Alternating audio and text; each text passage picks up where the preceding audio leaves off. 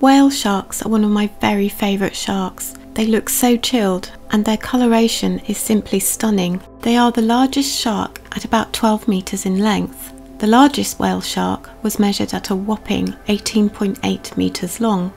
They are a pelagic species and are believed to spend most of their lives in deep offshore waters, travelling large distances, and can be found in all tropical and warm temperate seas except the Mediterranean.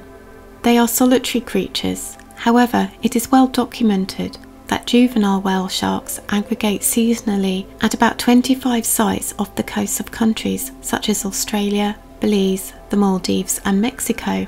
More on this later. Recent research on their mitochondrial DNA has shown that there are two subpopulations of whale sharks. There is a subpopulation in the Indo-Pacific Ocean, which consists of 75% of the total population of whale sharks, and the other subpopulation lives in the Atlantic Ocean and makes up the remainder, 25%, of the total population. Whale sharks are ovoviviparous, that is, the eggs hatch inside the mother and then they are birthed live.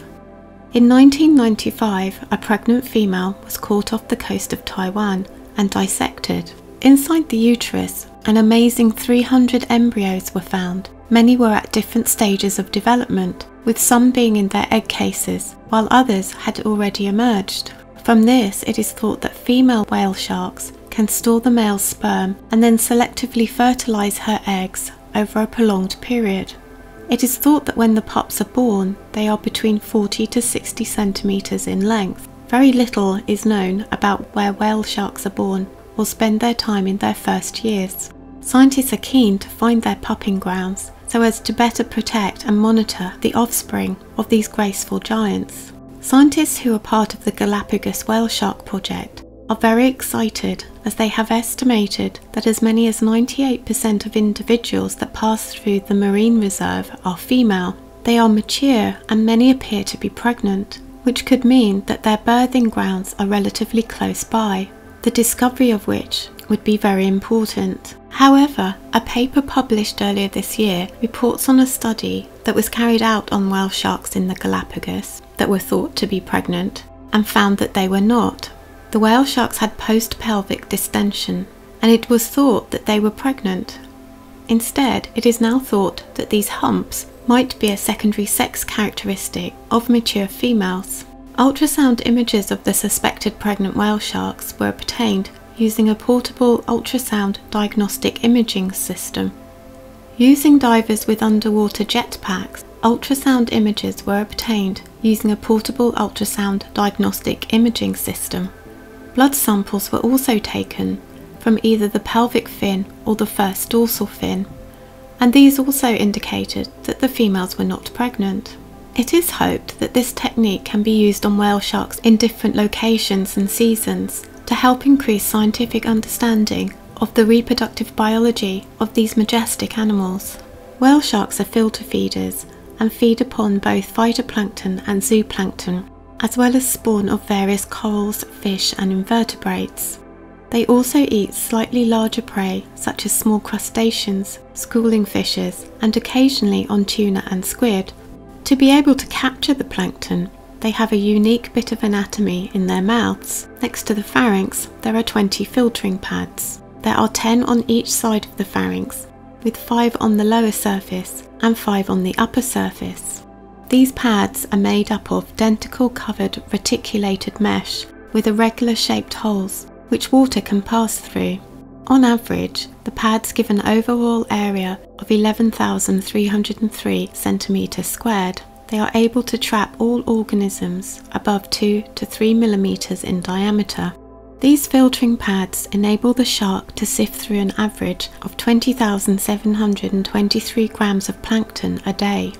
In order to filter feed, water enters the open, elliptical mouth, which can open to around 1.5 meters, and it passes into the pharynx, where the water is then filtered and passes out of the shark through the external gill slits. There are different methods in which the whale shark is able to get their food into their mouths. One is by subsurface passive feeding, whereby the shark swims slowly at around 0.2 to 0.5 meters per second below the surface, and with the mouth wide open, filtering the food from the water. Another feeding method is called surface ram filter feeding.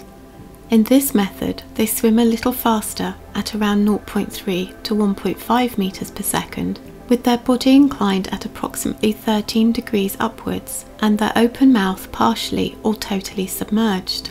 The dorsal surface of the head, and usually the dorsal fin and upper lobe of the caudal fin, is exposed.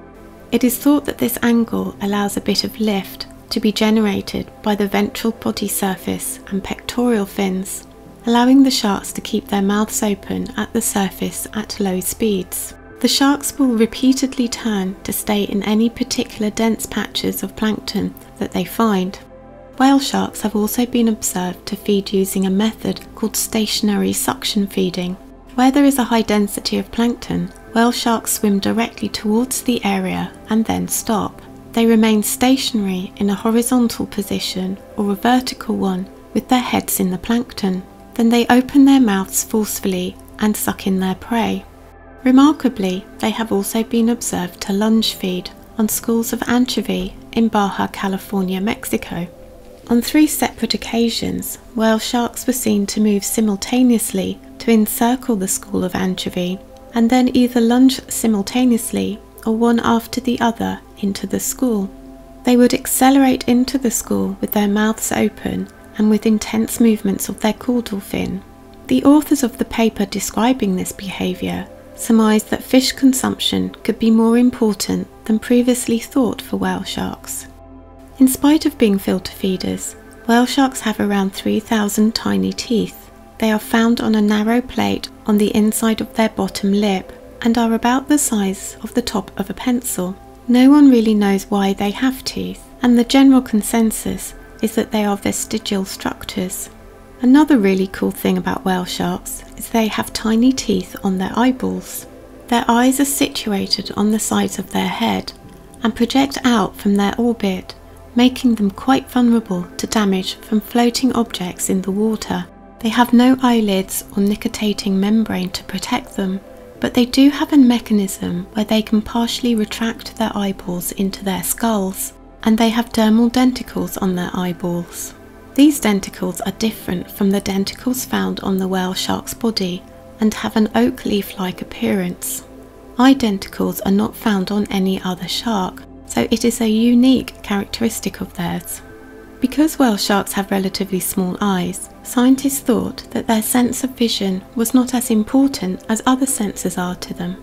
However, the level of protection their eyes have indicates that this may not be the case.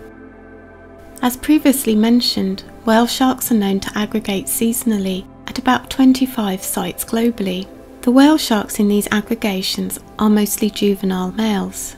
Studies that have tagged whale sharks have shown that they can dive to depths of 750 to 1,000 meters, where it is believed they feed on zooplankton, squid and jellyfish. The aggregation sites have common features. They are all in areas of warm, shallow water in close proximity to a sharp seafloor drop-off into deep water. Researchers believe that these sites provide the ideal place for the sharks to search for food in both deep water and the warm shallows, and where they can bask near the surface and warm up their huge bodies. Whale sharks are ectotherms, so their body temperature is the same as the surrounding water. Research suggests that the large body size of whale sharks aids in preventing a decrease in body temperature during deep excursions to more than 1,000 meters depth. However, they are still going to need to warm up a bit on their return to the surface. Whale sharks are drawn to these seasonal aggregation sites by a high density of their prey, plankton. At these sites they are particularly vulnerable to capture, ship strikes and over-exploitation, such as fishing for shark fin soup. These sites need to be a focal point for conservation efforts to protect the whale shark, such as setting them up as marine protected areas, having fishing restrictions, boat speed limits and limited visitor numbers. Whale sharks are on the IUCN Red List as endangered. Overall, the global population has declined by 50% over the last 75 years. During monitoring programs, propeller injuries are commonly reported, and they are known to be caught as bycatch in purse seine and gillnet fisheries. Another threat to them is microplastics. These have been detected in their scat, so they are definitely filtering it from the water column. How it is being assimilated by the animal's tissues and the subsequent effect on their health has yet to be determined. These magnificent sharks, like many other elasmobranchs, face many threats and decreasing numbers. Those of you that have been following my series Spotlight on Sharks and looked at the videos during Shark Week will know just how vitally important sharks are to the health of our oceans. And there is a need to protect all sharks, in fact all marine life, as a matter of urgency before the damage we are doing is irreversible. If you have enjoyed this video, then please like, subscribe and share with your like-minded friends. And don't forget to turn your notifications on. There are also many other videos about different sharks that you may be interested in seeing, as well as a couple of videos from Shark Week this year.